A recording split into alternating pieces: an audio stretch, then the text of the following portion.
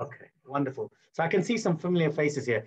Okay, so before we start, just to introduce what we're doing today, firstly, on behalf of ISKCON, the Bhaktivedanta Manor, and of course, the educational department for the Manor Temple, which is School of Bhakti, we'd like to give a warm welcome to everyone who's assembled here for today's special webinar session, which is going to be looking at the wonders of a beautiful scripture, ancient scripture called the Srimad Bhagavatam.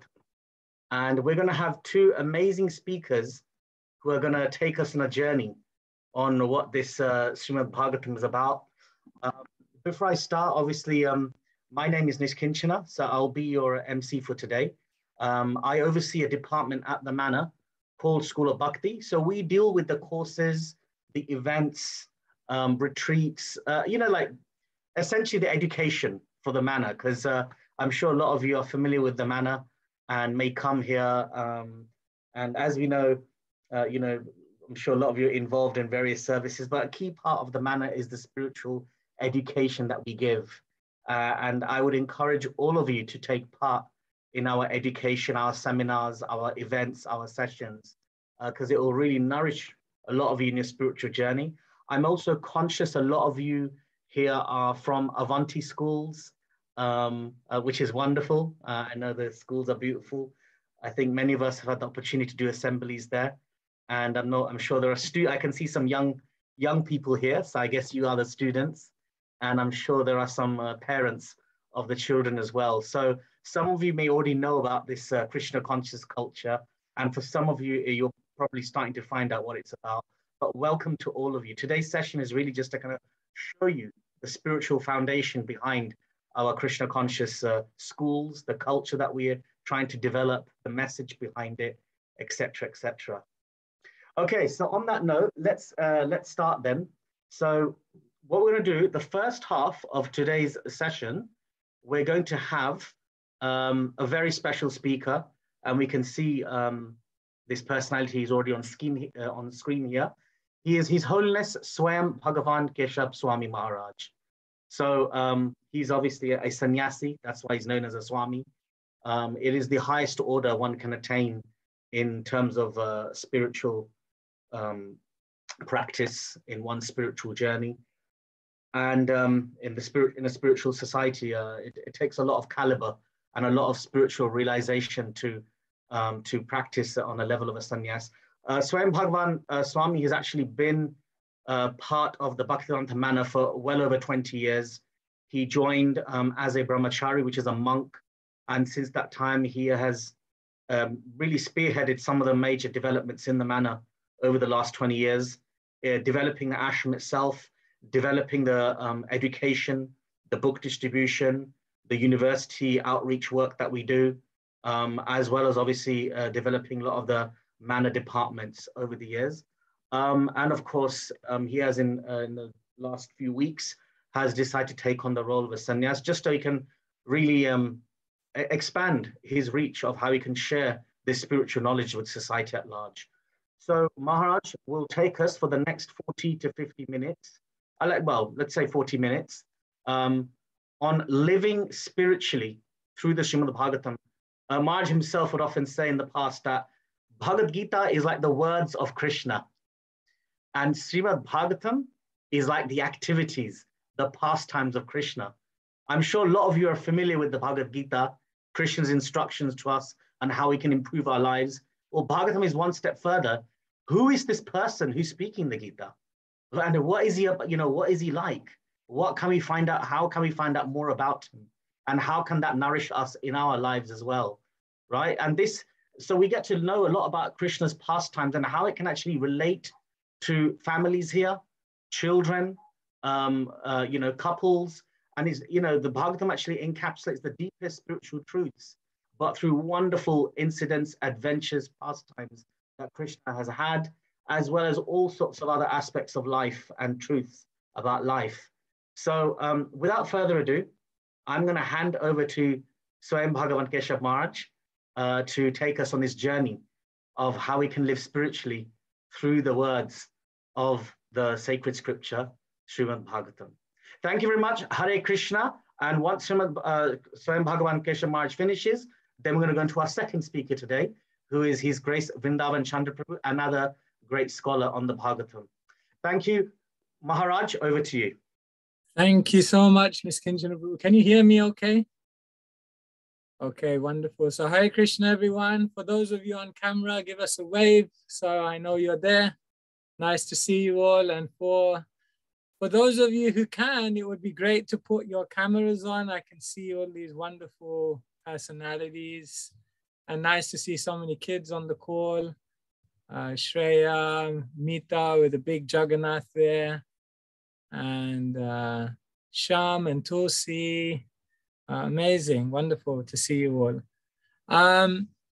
Yeah, so today we're going to speak a little bit about the Srimad Bhagavatam and why it's so important to all of us today to number one, have Srimad Bhagavatam in our house, and then to also take the time to really read it and study it and what it can do for us. There's many, many books, 18 books, all of you have seen. And we're going to talk a little bit about why it's so important. But before we do that, we're just going to say some prayers. So we get the blessings of our teachers and of Krishna himself. Om Gyan Timiran Dhasya Gyananjana Shalakaya Chakshuran Militam Yena Tasmai Shri Gurave Namaha Nama Om Vishnupadaya Krishna Presthaya Bhutale Srimate Bhaktivedanta Swami Niti Namine Namaste Saraswati Deve Gauravani Pracharine Nirvishesha Shunyavadi Paschatya Shatarine Shri Krishna Chaitanya Prabhu Nityananda Shri Advaita Gadadhara Shrivasadi Gaura Bhakta Vrinda Hare Krishna Krishna Krishna Hare Hare Hare Rama Rama Rama Hare Hare. Srila Prabhupada ki jai. All right, today I want to begin by asking all of you a question. And the question I'm going to ask you, I'm actually going to put it on the chat right here. And I want all of you to give me some of your ideas. If you look at the world, and the kids can also answer this, I know they haven't been in the world a long time, at least in this body, but still the kids can also answer this. How do you think the world is becoming a worse place? From now compared to like 10 years ago, what things have become worse? From now compared to when your parents were kids, how has it become a worse place? Hari Leela agrees, but can you tell us why? How has the world become a worse place? Shreya, wonderful. She says, everyone has become materialistic and are fighting, isn't it? Yeah, even the leaders are fighting. Even countries are fighting. Garima says, so much greed and selfishness. Yes. Did you know, I'll tell you an amazing statistic. Did you know that 95% of the wealth in the world is owned by 2% of the people? That's amazing, isn't it?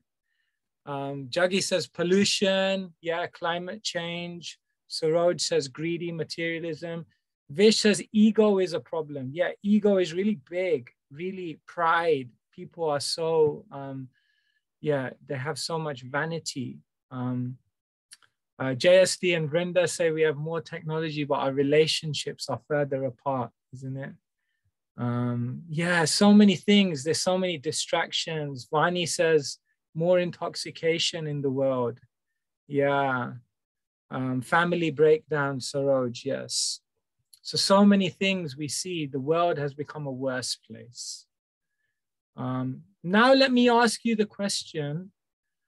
How do you think the world has become, Sham says we're destroying nature. Yeah, so many trees are being cut down every day. Yeah. Now I want to ask you a more positive question. How do you think the world has become a better place? Yeah. Has it become a better place? Can you give me some ideas on the chat? Avanti schools, yes, definitely. There's more spiritual knowledge because Srila Prabhupada came and spread all this knowledge across the world. Yes, thank you, Garima. ISKCON is there, yeah. Any other things? People are becoming more aware of natural disaster. Medicine has improved. The manor is open again. We have technology, Umika says. Yeah, technology is good. And technology can be used for good things. We have more, Lolita says, we're in a better place in our families and we respect. We have easier access to God. People are becoming more conscious about health and food. Is more interested in Eastern wisdom. Very good. We're here to spread the holy name. Yes, funny. Very good. So this is very interesting. Do you now see how in some ways the world has become better, but in some ways the world has become a worse place? Why do we want to give spiritual knowledge to the world? Because if we improve in our technology, if we improve in our knowledge of the world, if we improve in our economic situation, we can improve in so many ways. But if you don't simultaneously have spiritual knowledge alongside all of those improvements of the world, then those improvements of the world won't make people happy. You'll have more technology, but you'll still have more unhappy people. You'll have more money, but you'll still have people who inside of them feel empty. Society can advance in so many ways, but if we don't similarly promote spiritual advancement, then the world will become worse. I'm going to ask you a question, and you can again write your answers on the chat. If I asked you, what do you think were the 3 biggest problems in schools 100 years ago? What would you say? What do you think the biggest problems teachers had with students 100 years ago? What do you think they were? No Zoom, Vivek says, yeah, they don't have Zoom. What do you think teachers had a problem with? Any ideas? All of you are at school. Yeah, but in terms of the students, what did they have a problem in terms of the students? Lack of classroom, lack of respect. Children sometimes lie, yes. Attendance, yes. They were naughty, too much speaking in class, eating in the class, yeah. I tell you the 3 main problems in schools 100 years ago in American schools. Number 1, coming late to class. Number 2, cheating in exams. And number 3, chewing gum under the desk. I hope none of you have done that, chewing gum under the desk. Yeah, these were the 3 biggest problems in schools 100 years ago in American schools. You know what the 3 biggest problems in American schools are now? Kids at school carry guns. Did you know that? Sometimes they carry guns. And there's a lot of violence. Did you know another problem is that kids sometimes attack the teachers? Not in our Avanti schools for sure, but yeah, that's happening in schools in America. And there are many, many other problems. So can you see how even though we've advanced, the world has not necessarily become a bigger place, because we also, along with all of that advancement, we have to give spiritual knowledge. I'm going to share with you a poem which was written by an 11-year-old girl. How many of you are under 11? Those of you on the camera? Okay, some of you are under 11, yeah? Shall I read this poem to you? It's amazing. It was written by an 11-year-old girl. And do you know what she wrote? She said, "We've conquered outer space, but we haven't conquered inner space." We lose our health to get wealth, but then later on we spend that wealth to get our health back. She said, we have more conveniences, but less time. We have more degrees, but less common sense. We have more medicine, but less health. We've multiplied our possessions, but we've lost our values. We've cleaned up the air, but we've polluted our souls. We have higher incomes, but lower morals. The world is smaller and smaller, but people are further and further apart. We buy more, but we enjoy it less. We've added years to our life, but we haven't added life to the years in which we're here. Isn't that a good poem? Because it shows how, in one sense, people think we're really advancing in so many ways, but actually, we're not really advancing that much, because there needs to be spiritual knowledge in the world. I'm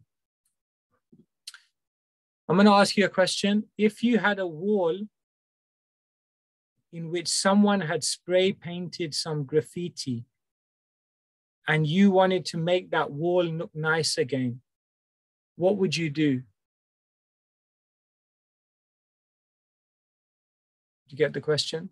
If there was a wall with graffiti and you wanted to make that wall look nice again, what would you do? Karima says paint it. Dakshish says paint it. Good. Anything else you would do? Hamel says clean it. Shreya says clean it. Paint it, paint it, paint it. See? Break it and rebuild it. That's quite harsh. Break a whole wall because it's got graffiti on it. That's interesting. Sham says paint the color it had most of the graffiti in. Yeah, that's a good one. Yeah, we can do two things. If we want to sort out that wall and make it look nice again, we can either clean it or we can paint it. And you know what? Sometimes when someone puts graffiti on a wall, even when you scrub it and scrub it and scrub it, it's not always easy to get all the paint off. Have you noticed? It always something remains. So actually, a better way to sort out the wall is to paint the wall. And so our teachers say that all of the children, all of you who are on this call, all of the children and all of the parents, you have your children. Actually, the real way to solve the problems of the world is that, you know, a lot of the problems that we have in the world today, we probably won't be able to solve them now in the here and now because they've gone too far. It's hard to just clean the wall now of all the problems of the world. But what we can do is create a better world for the future, paint a new world, create a new backdrop for this world. In other words, the children, the next generation, those who are growing up, those who are on this call, and in 10, 20, 30 years' time, you all will be the leaders of the world. You're the best hope for the world. There's better than trying to fix a problem from the past is to create a better future for the coming years. And actually, therefore, it said that all of you are the greatest hope.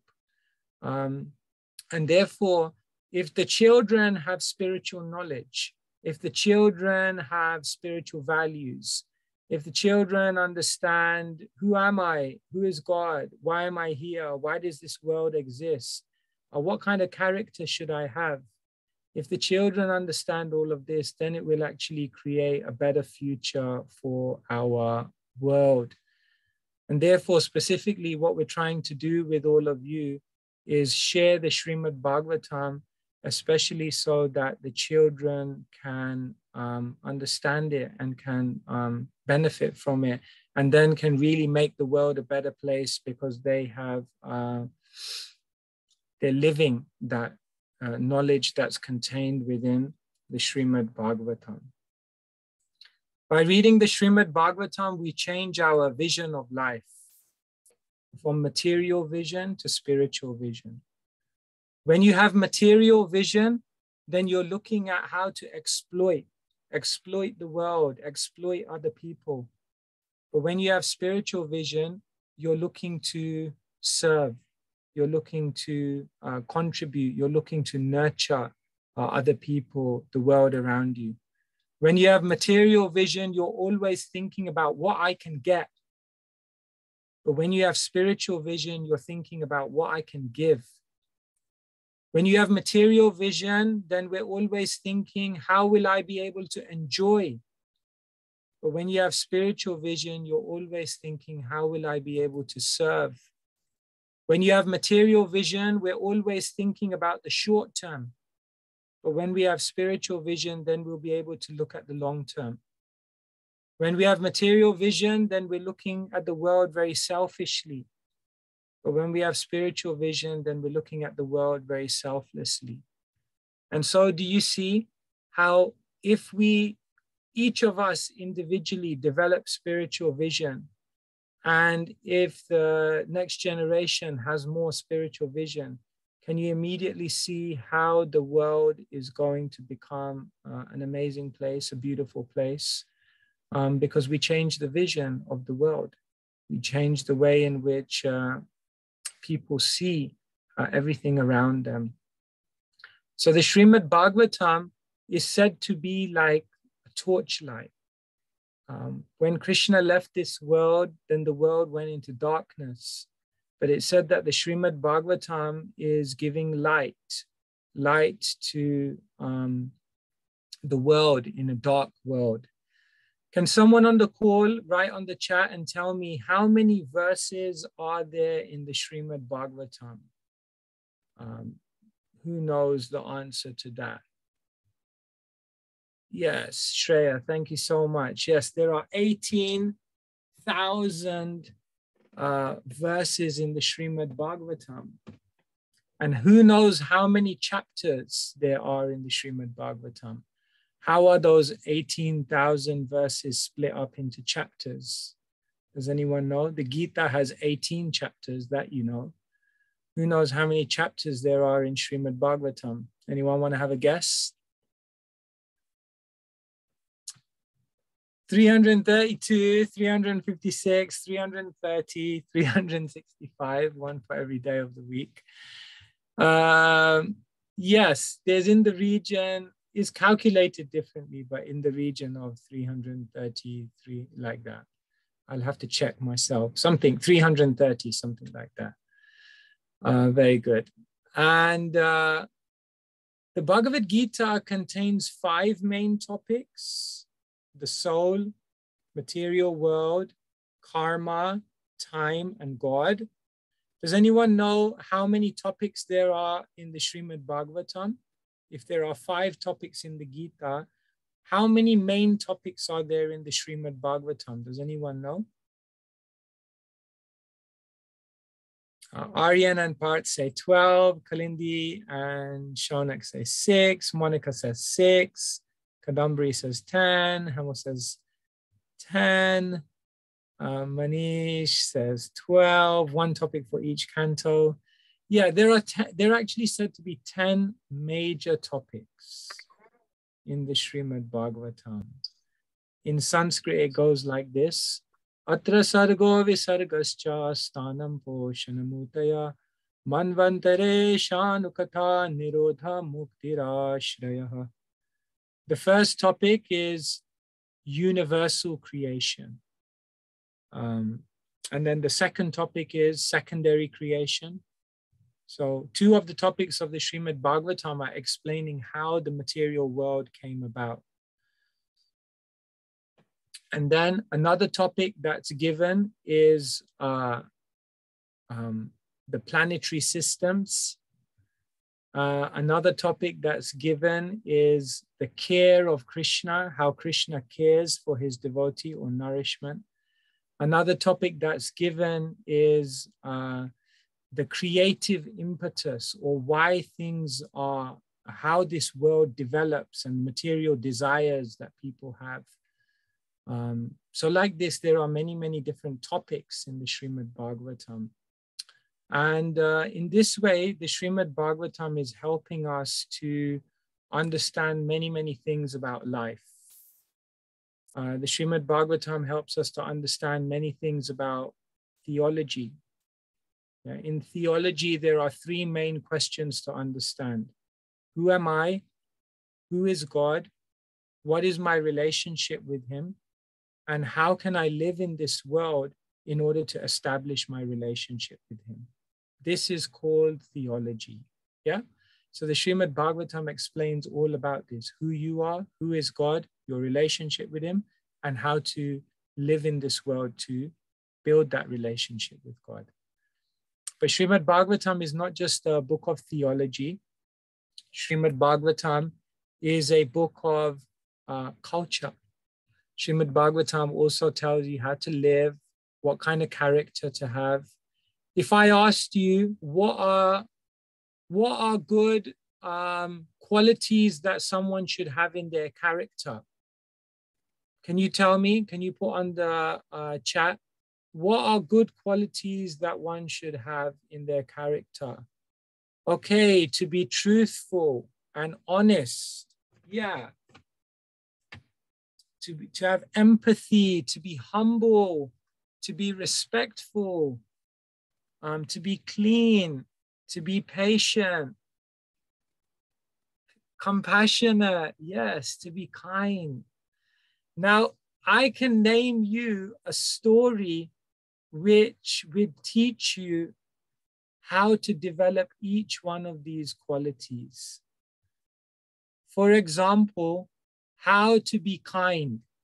In the 8th canto, there's a story of someone called Bali. And Bali, he was asked by a young Brahmin boy who was Krishna undercover, Vamandev.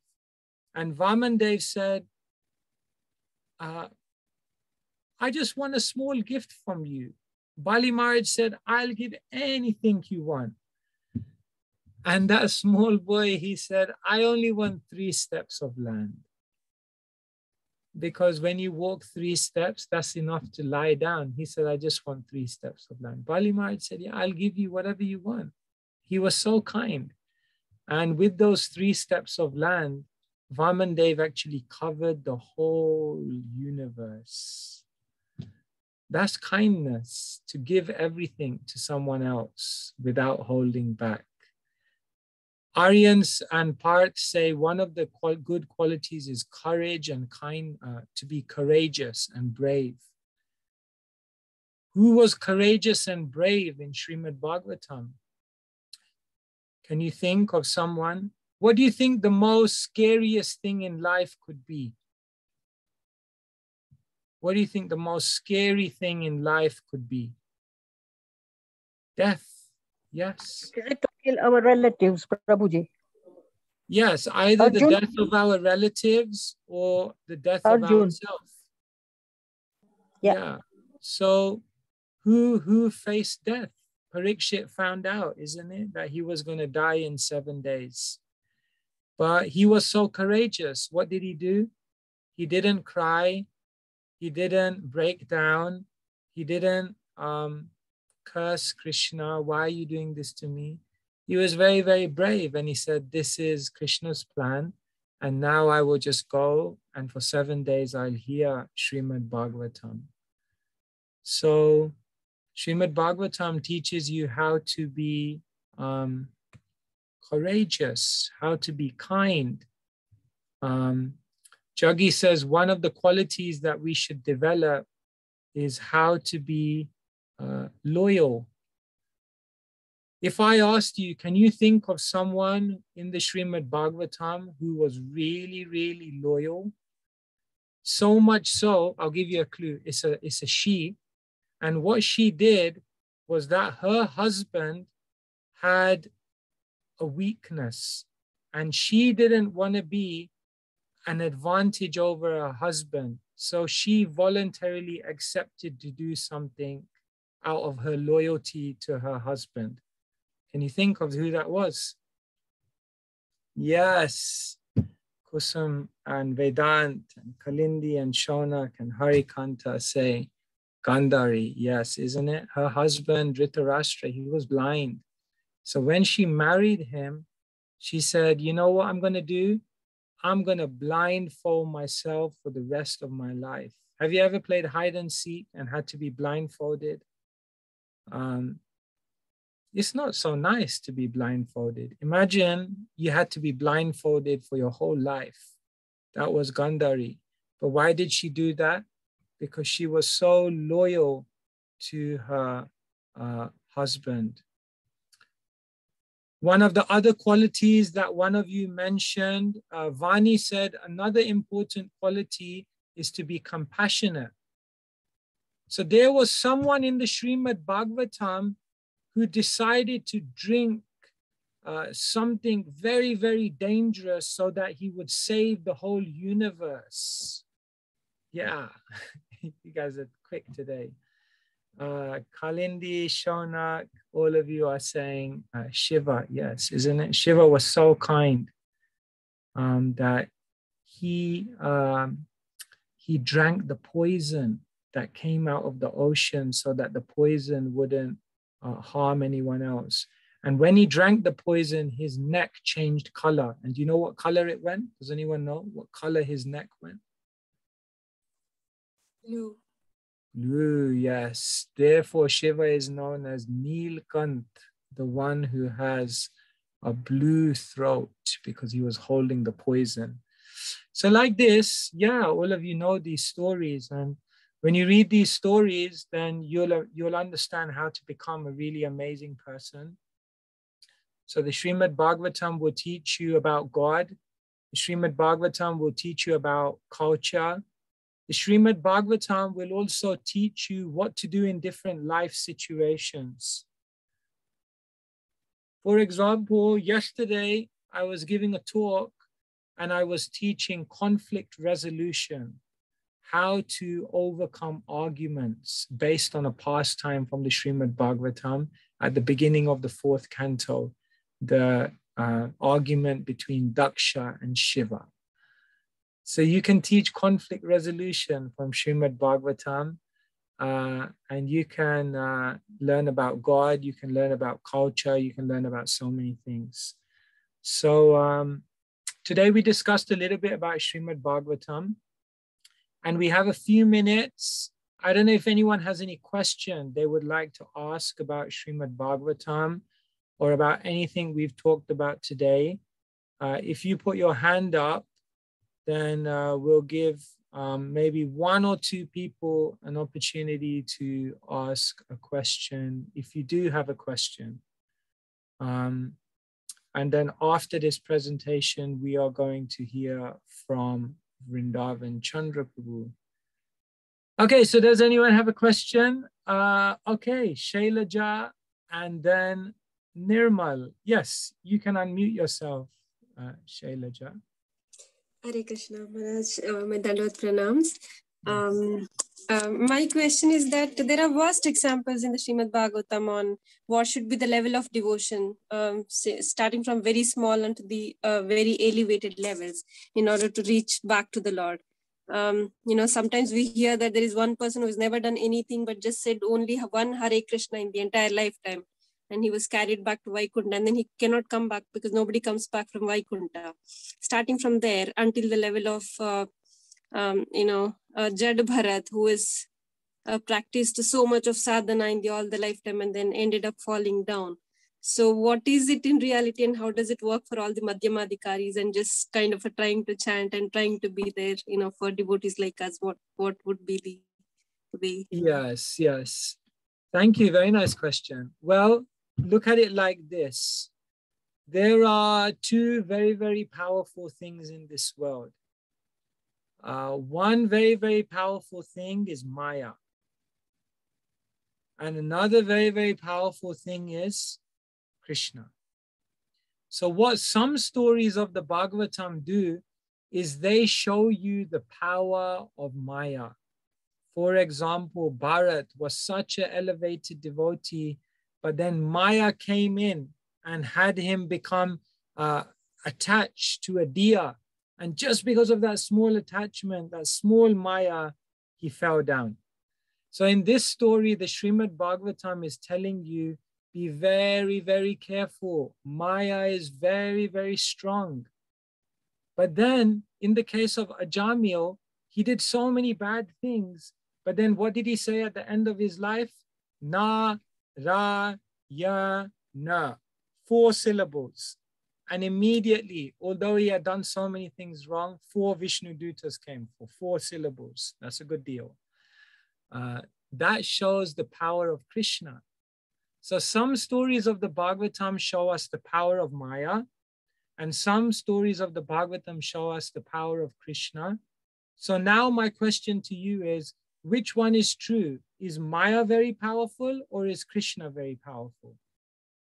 And the answer is, both of them are true. And therefore, when we live our spiritual life, we have to live our life conscious of Maya or cautious of Maya and very conscious of Krishna. Both things are there. And so different stories are just meant to teach us different things. And you're asking, what is the reality? The reality for us is that what we do is we follow the process that Srila Prabhupada gives us. And what Srila Prabhupada said was that if you chant 16 rounds, and if you follow the 4 principles, and if you serve the devotees, then he says, I guarantee you'll go back home, back to Godhead. So that's the standard that we follow. Hari Bol. All glories to Srila Prabhupada. Thank you very much. Maharaj. Thank you so much. Hare Krishna. Okay, so Nirmal, and then we have Shreya. Hare Krishna, Keshav Maharaj, Danvats Pranam. Hare Prabhuji, Krishna. thank you very much for the enlightening talk this evening. Looking forward to it and really appreciate your time. My question is, we talk about Bhagavatam all the time and we try and speak to people. We know the importance of it. But how do you approach reading it on a regular basis? It's a gigantic scripture, 18,000 verses. But just by looking at the books, you just feel it's so onerous and daunting. How do you approach that and make it a regular habit of reading it? And what is the best way to at least try having an overview or whatever of Bhagavatam? Thank you. Thank you, Prabhu. Such a nice question. Thank you. I'll share one statement with you, which I want all of you to think very deeply about.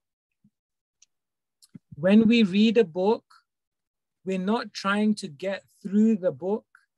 We're trying for the book to get through to us.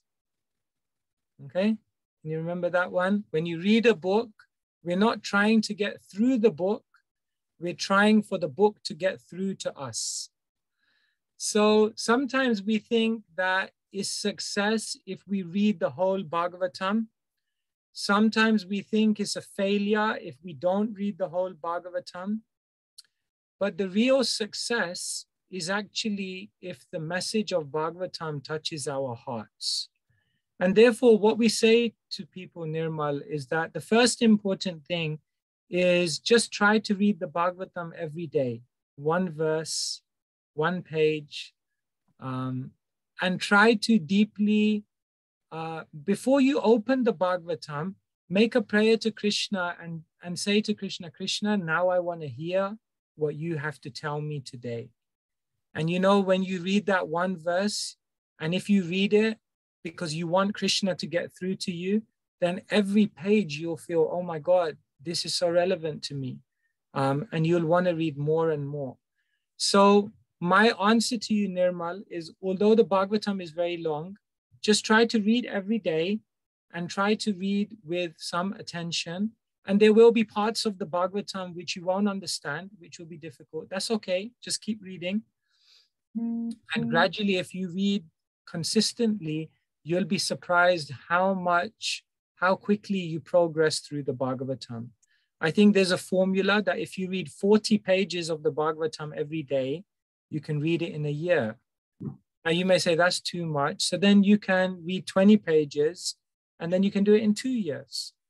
Or you can read 10 pages and you can do it in 4 years. But even if you did that, that's amazing. But the main thing is you have to read every day. So just try to read every day and try to read with the help of others and try to read so that you want Krishna to speak to you. And then Krishna will speak to you through the Bhagavatam. Does that help? Yeah, absolutely. That is amazing what you said, that, you just do a prayer before start reading Bhagavatam and say, tell me, Krishna, what you want to tell me. I want to understand what you're trying to tell me. And that is, I think so, changes the whole aspect of reading rather than, just trying with your personal effort to read through it. You're just trying to depend on Krishna and say, okay, fine, I'll just try one page and please make me understand what you're trying to tell me. I think so that is very profound statement. Thank you very much, Maharaj. Yes, thank you. And Harikanta says the book is reading us. That's also another one. Very good. Yes, Krishna is also, when we read Bhagavatam, Krishna is also seeing our heart. Very good. Yes. Shreya? Hare Krishna, Maharaj. Hare Krishna. Nice to see you. Same here, Maharaj. Please accept my humble obeisances. Thank you very much for your time. Maharaj, I would like to know how can we influence our kids to read Srimad Bhagavatam daily, especially the first 3 cantos. I know when the story comes, they are all interested after third, fourth cantos. But the first 3 cantos, how do we inspire them to read every day? Yeah. Sometimes what I would suggest is, with children, you can also go to the parts of the Bhagavatam which they can immediately relate to first, and let them develop an attraction, an attachment, a connection with Bhagavatam. And then what will happen is that the other more philosophical parts, then they'll naturally, with time, they'll feel more enthused to read those. You see, the beauty of Srila Prabhupada's Bhagavatam is that within all of the stories, anyway, he's put all the philosophy. So even if you read only the stories of Bhagavatam, you also won't miss out. So what you can also do is just read the stories of Prahlad, the stories of Dhruva, the stories of Vamandev, the stories of Krishna. I would say, let them find the natural attraction towards. Even today, I have my favorite parts of the Bhagavatam, and often they're not the most philosophical parts. So we go, Prabhupada said Bhagavatam is like a sweet. If you eat it from this side or this side or this side, it's sweet everywhere. So yeah, I would say you don't need to be so strict with children. Let them connect where they find. They might, some kids have a natural attraction towards a certain character, or so let them develop that. Yeah. Thank you very much, Maharaj. Thank you. Good. There are more questions on the chat. I'm conscious of time, so perhaps we can have another session, or I can leave some of these questions to Vrindavan Chandra. But I think for today, I will close. Really happy to see all of you, and really hope to see you again soon. And happy reading of Srimad Bhagavatam. Grantaraj, Srimad Bhagavatam ki jai. Hare Krishna. His Holiness Swayam Bhagavan Keshav Maharaj ki. Yeah, wonderful. Thank you so much, Maharaj, for giving us a wonderful wonderful discourse on the Bhagavatam and the need for it in this day and age for all people, young people and a bit older people. And obviously, Maharaj, gave us some wonderful examples of personalities and qualities we can emulate, such as Bali Maharaj, Parishik Maharaj, Gandhari, and of course, there's wonderful questions here. And Maharaj obviously gave us really nice tips on how we should read the Bhagavatam. Of course, today, I think Maharaj, dare I say, has scratched the surface of what the Bhagavatam can give us. We're going to hear more about the Bhagavatam obviously we've got Vrindavan Chanda Prabhu coming up soon. And, you know, Prabhuji has dedicated his whole life to obviously, you know, like giving himself to the Bhagavatam and sharing with others. Before we bring Vrindavan Chanda Prabhu on, I just want to also showcase, we have the main Bhagavatam scripture, which Vrindavan Chanda Prabhu and Divyanam Prabhu, I'm sure he's here, will obviously share with you on this seminar, and who have basically made it their life and soul to give the actual scripture. From School of Bhakti, if you check us out, actually I'll put our website here. Yeah, www.schoolofbhakti.com. Please check out this website because over the rest of this year, we're going to be having some Bhagavatam related special events, courses, seminars coming up. And we encourage all of you, whether you're new to spirituality or you've been practicing for a while, to all of you to check those out. They're going to be really good. And also, if you can see on the screen here, this is a book that Swayam Bhagavan Keshav Maharaj actually developed. It's called Book Bhagavat. It's really nice. It's got wonderful, like, you know, sort of tasks and boxes and, you know, worksheet type displays inside with wonderful pictures that actually gives you a breakdown of the Bhagavatam with the stories and what lessons we can learn from them to apply in our lives. So I would recommend everyone to please check out and to get this book called the Book Bhagavatam. It's a very good guide for your journey as you read the actual Bhagavatam. Yeah. Okay. So on that note, time is ticking. Let's now move on to the next segment. Thank you very much again. Keshav, Swami Bhagavan Keshav Maharaj obviously is very busy, but took the time out. And as Maharaj mentioned, maybe we should be having a follow-up to this seminar very soon. And maybe, dare I say, do it live next time, not just on Zoom call. But now I'm going to introduce our next speaker, His Grace Vrindavan Chanda Prabhu. So Vrindavan Chanda Prabhu is an amazing devotee of Krishna. He has been practicing for many years now. He's originally, please correct me, but I believe originally from South Africa. Yeah, okay. From South Africa, is obviously very professionally qualified. Prabhuji's a project manager by profession, but he's used managerial skills to actually develop a lot of wonderful projects and endeavors to help develop the Krishna conscious movement. Not just in South Africa, but very much in the UK. Sorry, can we put themselves on mute? Just so we don't, it doesn't sound. And yeah, Vrindavan Chanda Prabhu is not just an expert manager, he's also an expert scholar. He gives wonderful classes. His knowledge, length of the breadth and of the scripture of Bhagavatam is incredible. He regularly gives morning classes. He's a mentor. He guides people on their day-to-day lives and how to spiritualize their lives when you're living in the world outside, you know, bringing up your family, etc., etc. So, Vrindavan Chanda today will speak more about how this Bhagavatam is relevant for families and children, what kind of values we can actually get from the Bhagavatam, and also give us an update on that's Mom's bag. Events we can have. Devashish Arjai, sorry, I can hear you. Please put yourself on mute. Thank you. Hare Krishna. Sorry, Hare Krishna. Okay, without further ado, Vrindavan Chanda Prabhu, over to you. Hare Krishna, Hare Krishna. Thank you very much, everyone, for giving us this opportunity to be in your association and also to be part of today's event. I see gradually we are getting more and more people are leaving. All right. But if you could stay for about 10 minutes, Nishkinjan Prabhu, how much time have we got? You can go longer. You can go 20 minutes, Prabhuji. Okay, I'll try. 20 minutes if you want to give some katha and some understanding, and if you want also, you know, promote up and coming ventures for the Bhagavatam, and then we can have another sort of 5 minutes for question answer and things like that. Okay, yeah. All right. So thank you very much, everyone, for coming to this event. I have a presentation. I'll share my slides, and then we'll take questions. And you can enable me to be host.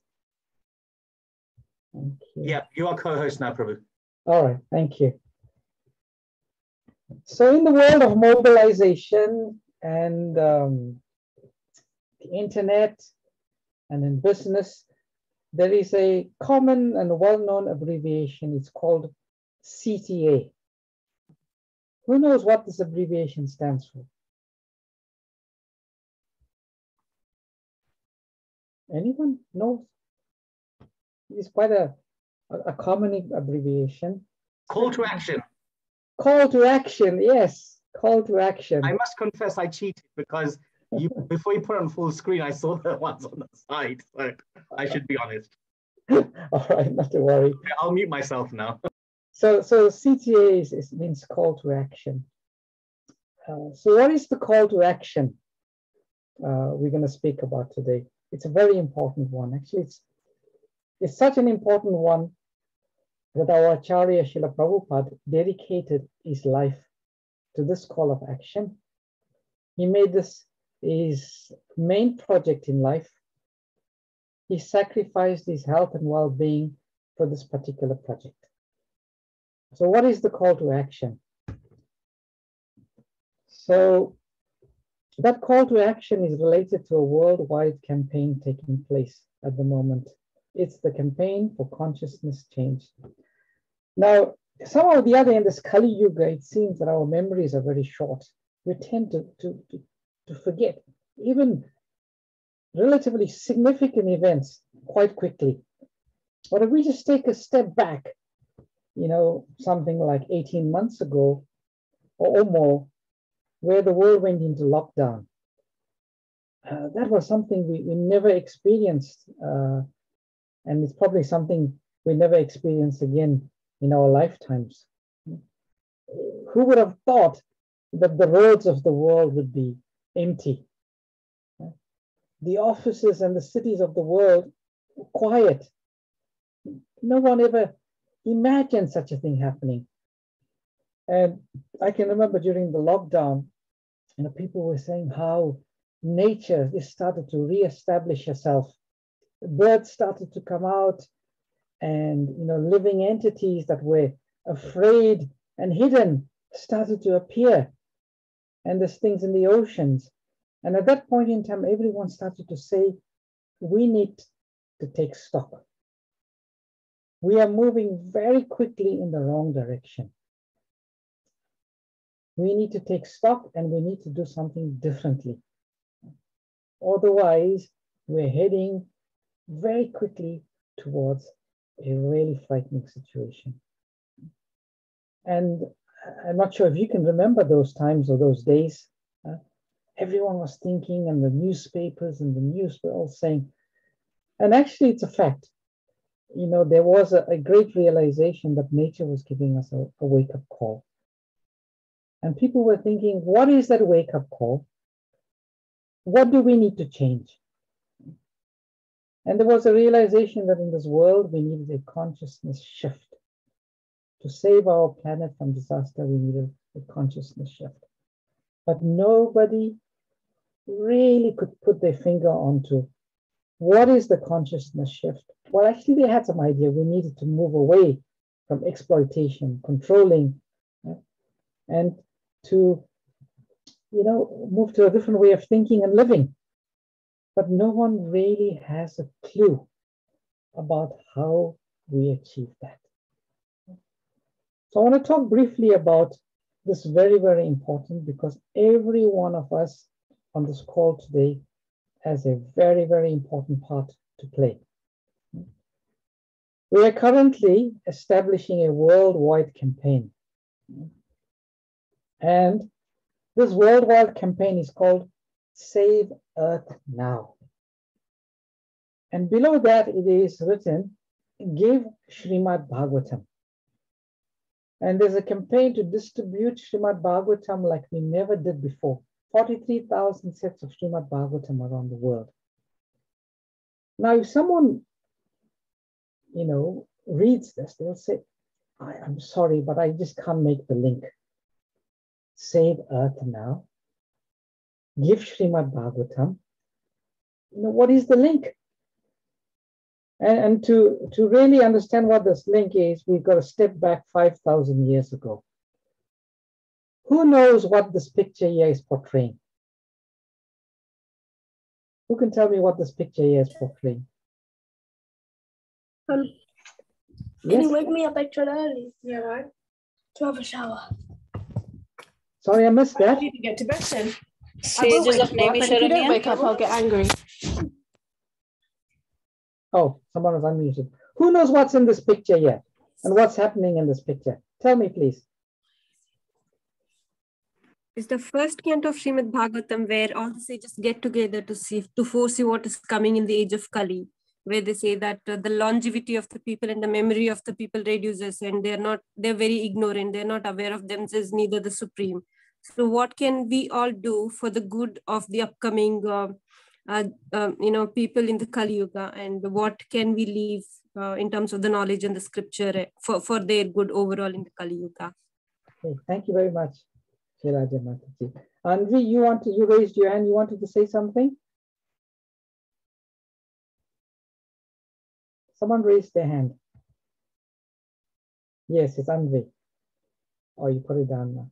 Anyway, so 5,000 years ago, 88,000 of the greatest thinkers of the world got together. Can you imagine that? 88,000 of the greatest thinkers of the time coming together. And they came together for a very specific purpose. And what was the purpose? These great sages, these great thinkers, they had the vision, they had the ability to see what was coming in Kali Yuga. And they could see what was taking place in Kali Yuga. And it was frightening and it was distressing.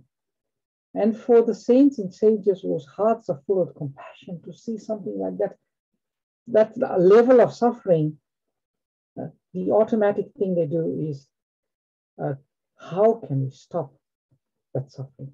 So they got together and they said, all right, we need to do something now to try to push back the suffering that's going to come in Kali Yuga. And they had a discussion among themselves, and finally they came to a conclusion. Who knows what was that conclusion they came to? What could they do to hold back Kali Yuga? Anyone? Anyone knows what was the conclusion they came to? Okay, I'm going to tell you. They said, let's do one big fire sacrifice. Let's do it for 1,000 years. Let's chant the mantras from the Vedas. And that's going to create a very powerful energy that's going to push back Kali Yuga. And they got very excited about this decision.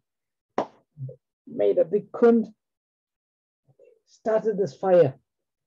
And for 100 years, they were pouring ghee in the fire, and they were chanting mantras, and they were chanting Swaha. But after 100 years, all of them had this feeling, this intuition, this is not going to do it. And when they came to that realization that the only thing that was happening, their face was becoming black from the soot, they said, they felt completely despondent. They felt completely despondent, thinking, we can't do it. I don't think we can help these people. They just have to suffer. And as they were thinking like that, something really happened that lifted them up, made them full of enthusiasm, ran.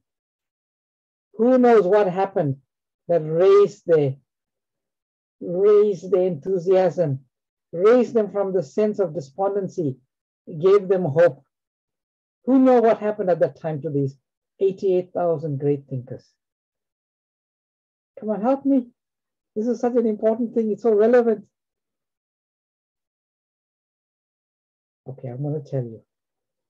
They saw this effulgent, great rishi, this great sage, the son of Romaharshana Sutta Goswami coming. And they all run up to Sutta Goswami. They offer their obeisances. And Sutta says, what's going on? You look like you're desperate. Huh? You look like I am some source of hope. And then the sages related to him, what has just happened and what was their condition? And then Sutta Goswami said, you don't worry. I have the exact answer and the exact solution that you're looking for. And there was pandemonium, there was excitement, and there was talking. And then Sutta Goswami said, okay. And they decided among themselves, they will form a group, one spokesperson, and then they will ask Sutta Goswami 6 questions. But to cut a long story short, Sutta Goswami told him that I have just come from the assembly where for 7 days and 7 nights, Srimad Bhagavatam was spoken by Shukadev Goswami to Maharaj Parikshit. And that is the solution for the age of Kali. Now, that raises another question. How? Right?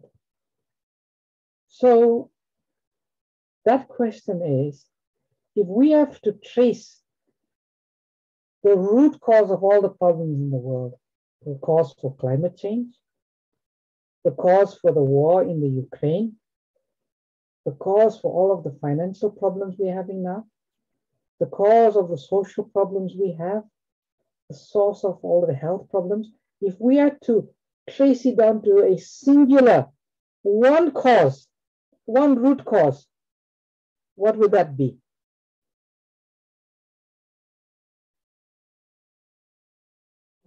That's a really big question, I have to admit. It's a huge cause.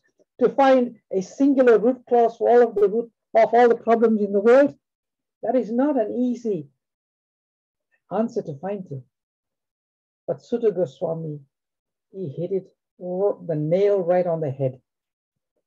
He said the root cause of all the problems in the world is the condition of people's hearts. Hearts that have been covered over by greed, by lust, by anger, by envy, by ambition. Just like if you look at the problem, the war in the Ukraine. What is the cause of the this war? It is the condition of Vladimir Putin's heart. Vladimir Putin, who wants to see more control, a bigger empire. If you want to trace the cause of the climate change, what is the ultimate cause for climate change? It's people who want to tear down our forests, build factories, industries, make money. The root cause of all the problems in the world is the condition of people's hearts. So that raises another question then. How do you cleanse people's hearts? If we go out for school or for work, or working in the garden, we come back, our bodies are dirty, we go under the shower, we open the tap, we put soap on our body, we cleanse our body. But if we want to cleanse the heart, how do you cleanse the heart? What is the most effective, the most potent, the best way we can cleanse the heart? Please tell me. By remembering the Lord. Remembering the and Lord? Chanting His holy names. Chanting the holy. Someone says, chanting, showing moral values. Yes, go on. Prayers, Shreya, yes. Anyone else? How do you cleanse the heart?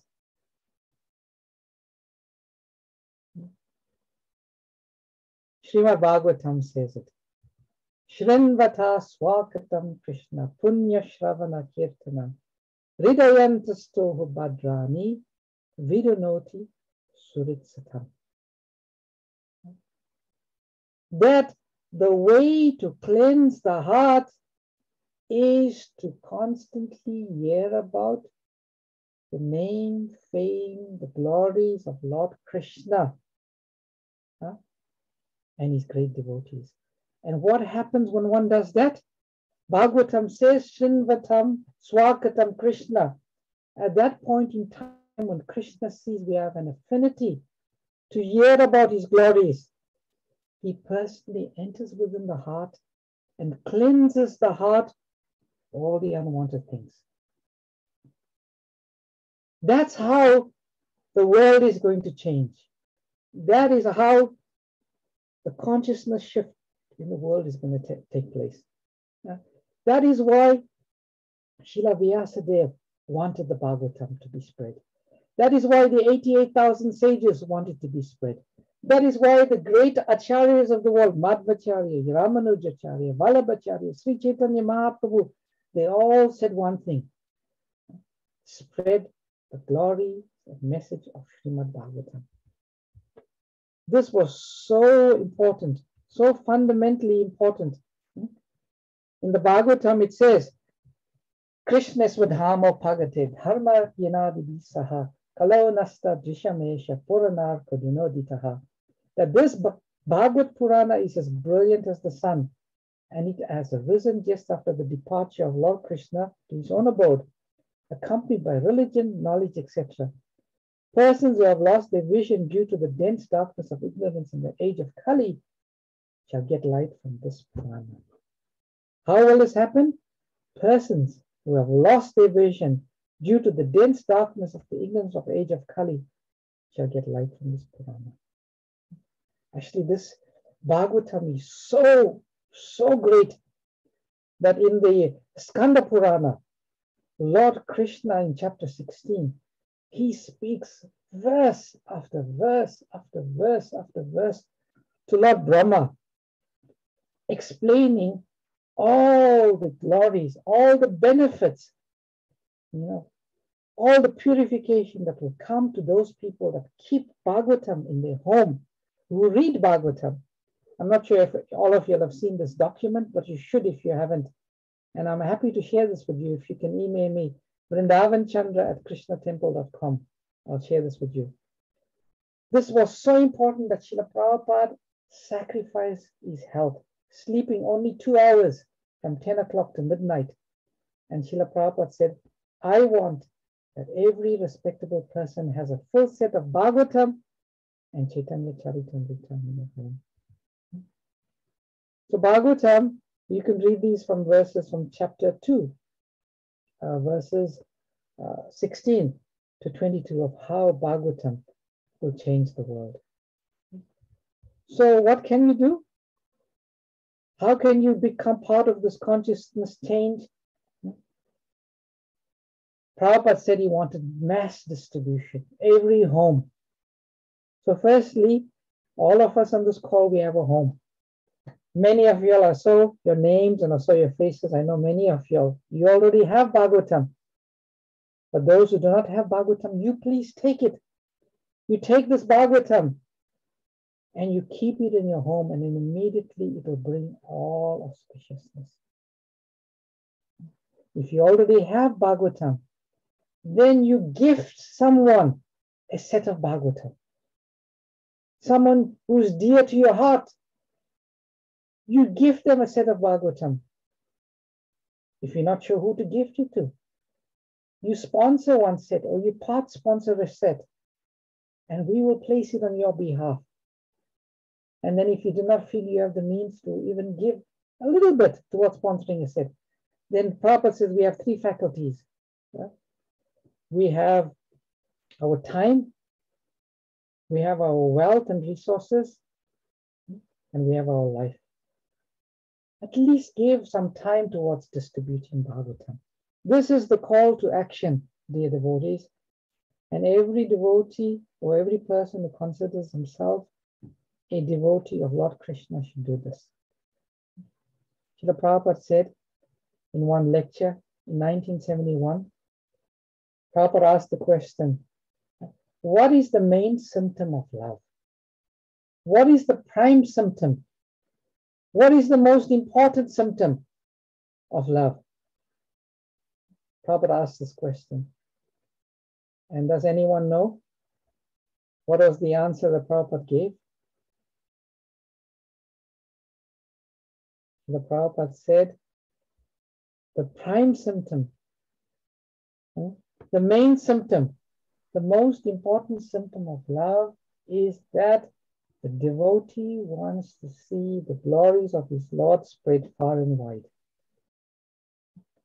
And Prabhupada quoted this verse from Bhagavad Gita. No one is as dear to me as one who preaches this message of Krishna consciousness, which Lord Krishna says in the 18th chapter.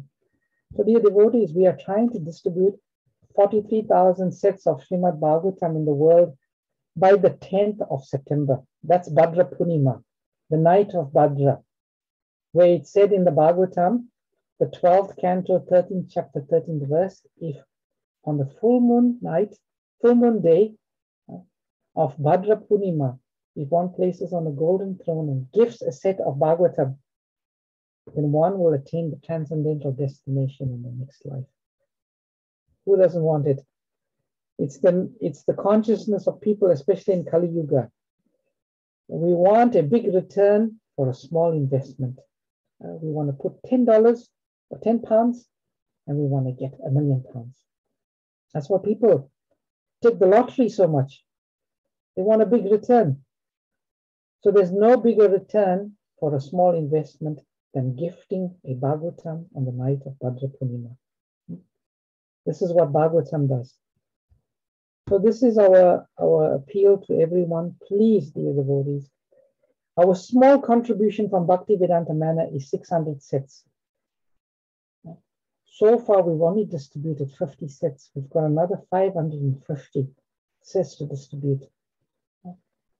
If at least every member of our community, we've got over 10,000 members in our community, even if a few members say, I will take this up. I will take up this call to action. I will take, or distribute, I will sponsor, or part sponsor, or a gift. It's a very important mission. And anyone who takes part of this mission becomes very dear to Srila Prabhupada, very dear to Lord Krishna. So I'll stop here. I'll take any questions you may have about anything I said or anything I may have not said that you may want to know about. And yeah, I'll stop the presentation. Any questions? Oh, we've only got 32 people now. More than half of the people have run away. They're not very keen to take up this particular part of the mission, call to action. Anyway, we experience this a lot. Anyway, yeah, we experience this a lot. But please, those of y'all who are still on the call, I thank you. Thank you for hearing us out. And I beg you, Srila Prabhupada has established this mission. We have a big duty, a big mission. We should partake of it. And when we do, all glories comes into our life, all auspiciousness. Thank you. Any questions or comments? Anyone who doesn't have Srimad Bhagavatam, you can quickly go to this link. It's very simple link, www.krishnatemple.com/Bhadra. And if you want to contact me about anything, want to know a bit more, my email address is vrindavanchandra@krishnatemple.com. All right, I'll stop here. Finally, any questions or comments from anyone? Hare Krishna. Hare Krishna, Prabhu. Hare Krishna. Wonderful to see you. Thank you. The manor, they go on a regular outings for book distribution. Yes. What day is this? Well, we have one set day once a month called the monthly Sankirtan Festival. Then we're currently in the summer book marathon. Devotees are going in little groups, either by themselves, every day. They're going out every day. So if you want to connect with any particular group, just let us know, and we can let you know which group you can join. I have tried, Prabhu, through the East London Bhakti Vrix, but I was pretty useless at distribution. I don't think Krishna would think you are useless. Even an effort, no matter if there's no results, if the effort is put in, that is seen by Lord Krishna, Lord Chaitanya Mahaprabhu, Srila Prabhupada, and all of the acharyas. So that is a success. Whether you distribute or you don't, simply the effort of trying is sufficient. It's a success. Thank you for your kind words. Hare Krishna. Hare Krishna. Anyone got any other questions or comments? Who feels like they'd like to be part of this worldwide campaign to do good for the world? Hare Krishna. So I saw 2 hands go up. Anyone else? Please put your name in the chat box. In the chat box. If you want to be part of this mission to change the world. Oh, great. Fantastic. Seeing so many names come through. Dilip, Peruman, Sailajya, Hare Krishna. Thank you so much. So, dear devotees, we've got some really good events coming up. We've got a fantastic speaker, one of the foremost speakers in our entire society, His Grace Radhika Raman Prabhu. He's going to be doing a 3-day Bhagavad Katha, speaking from how Bhagavatam shows this most important quality of forgiveness and the glories of Bhagavatam. 6th, 7th, 8th of August. Put that in your diary. And then Swayam Bhagavan Keshav Maharaj is going to do a roadshow, a 7-day roadshow, going to different venues presenting Bhagavatam. We have a book table every Saturdays and Sundays at the temple. It's so exciting. You come and you speak to people about Srimad Bhagavatam. We go door to door. We're going on the streets. There's just so much have happened. So many people happening. Just develop this desire. Prabhupada says, simply if you think how to do, simply by thinking how to do, even if you do not do, simply by thinking how to do, you become liberated. How amazing is that? All right. Any more questions or comments from anyone? I can see gradually more and more people are leaving. Hare Krishna Prabhuji. I have one question. Yes. Apologies. I regret this is not particularly related to the book distribution, but something besides that. Is that okay to ask? Yeah, go on. Thank you. Prabhuji, so when you said earlier in a couple of the lectures that, when a devotee gets liberated, 21 generations of him, before and after him are also liberated. So just wondering what in case, mostly they are not the devotees, and how does the liberation happen, and what do they do after going back to the Godhead, because they have not yet developed the Krishna prema? How does it? Well, we can see that benediction in different ways. Some acharyas and great devotees have said they will get the opportunity for devotional service. Now we know that the opportunity for devotional service is the greatest form of liberation anyone can receive. So largely it is deemed that these people, by dint of being connected through 21 generations to this great Vaishnava, they will get the opportunity for devotional service, and through that opportunity, they'll perfect their lives and get liberated. Okay, so it's not an immediate reflection, but a gradual process. Well, there are some acharyas say no, you can take literally. They will be liberated because bhakti is so powerful.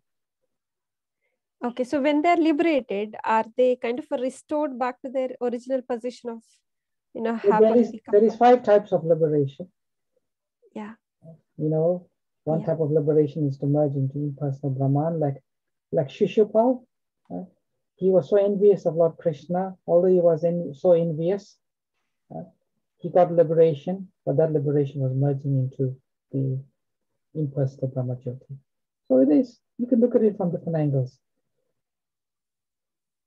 Okay, all right. Thank you, Prabhuji. Any other questions or comments? Okay. Thank you very much for giving us your time and your attention today. We do really look forward to each of you coming forward and taking up this very, very, very important mission. Taking it up means first in your own life, in your own families, and then secondly, distributing. But they say charity starts at home. So you can start off with your own family. Get Bhagavatam, read Bhagavatam, share Bhagavatam. Hare Krishna. All glory to the Prabhupada. Hare Krishna. Hare Krishna. If everyone can please give a big Hare Bol for His Grace, Vrindavan Chandra Prabhu. Hare Bol. Hare Bol. Hare Krishna. Hare Bol. Gaura Bhakta Vrinda ki jai. Hare Krishna. Wonderful. Thank you, Vrindavan Chandra Prabhu, for a wonderful discourse. And I think what Prabhuji has shown is following on from Swayam Bhagavan Keshav Maharaj. Maharaj gave us the need for Bhagavatam and how it can help us in our journey. But Vrindavan Prabhu is also bringing us to the level where it's not just about our own nourishment, but how we can actually share this Bhagavatam and elevate the consciousness, not just of ourselves, but the entire planet by taking up this mission of actually giving Bhagavatam to each and every one out there. So obviously Prabhuji has given details there of how we can get involved in this mission. And this mission is something that the whole Mana community is behind them. In fact, obviously, even from School of Bhakti side, we partake in this monthly Sankirtan festival. We have a representative there, Tiru, Mataji, and of course, a few other devotees. If you want to get connected with the monthly Sankirtan, actually, you know what? Let me put our website as well. You've got the Krishna Temple one. On schoolofbhakti.com, we can connect you to Gomatsya team. We've got the link to forward you onto Gomatsya, which is Vrindavan Prabhu here. And if you want to get involved in monthly Sankirtan, you can obviously let us know as well, whether it's through Krishna Temple or School of Bhakti. And just remind you of a few save the dates. So for the rest of the year, there's going to be some Bhagavatam related events going on. As Prabhuji mentioned, 6th, 7th, and 8th of August, we will be sending out a promotion on this by Krishna's grace by tomorrow. Okay, so there'll be flyers, promotions going out on the WhatsApps, our website here, etc., etc. Actually, if I may, even before that, there's going to be also a special guest coming on the 29th of July, which is end of this month actually, on the Friday. Actually, I'll put it as well, called Vraj Bihari Prabhu. He's also a great scholar on Bhagavatam and Krishna consciousness. He's going to be doing an event at the Mana Temple Room, right? In the Mana Temple School of Bhakti event, in the Mana Temple Room, free, of course, donations help. So please come for that. That's at 6 p.m. Friday evening. So you can come straight after work. And this is going to be here, Friday, 29th July, 6 p.m. in the Mana Temple Room with Vraj Bihari Prabhu. So it'll be a wonderful nectarian evening where Prabhuji will give us a lot of wisdom and a lot of, stories. And most likely they'll be from the Bhagavatam because the topic is on Krishna Gatha, actually. So there you go, 29th of July, save that date, Mana Temple Room. And then, as Prabhuji mentioned, 6th, 7th, and 8th of August, there'll be, again, another wonderful event with Radhika Raman Prabhu. And this will also be at the Mana, most likely in the Haveli. One thing I forgot to mention, very important thing, is that whoever takes Bhagavatam during this Bhadra campaign, they will get the adults will get the free course of the first 6 cantos to the School of Bhakti, and all children will also get a special course to the School of Bhakti. That's a big benefit. Yeah, absolutely. We'll keep you posted. We're going to be doing a Bhagavat Life course this year for maybe the parents, adults, and for children. We're going to be doing some Bhagavatam courses. So yeah, please take advantage of this opportunity. So let's start with the Friday 29th. Come for that, enjoy yourselves, and then 6th, 7th, 8th August, come for that, enjoy yourselves, and then take up the mission. Hare Krishna. Okay, so I think we can adjourn for today, Vrindavan Prabhu. That's okay. Yes. It's past 8 o'clock. I think everyone was feeling hungry, maybe, if you haven't had dinner yet. Sure. Okay. Thank you very much. Hare Krishna. Have a wonderful evening. Thank you very much. And we can all say, Grantharaj Srimad Bhagavatam ki. Hare Krishna. Wonderful program. Thank you very much. Thank you, Niskinchan Prabhu. Hare Krishna. Thank you.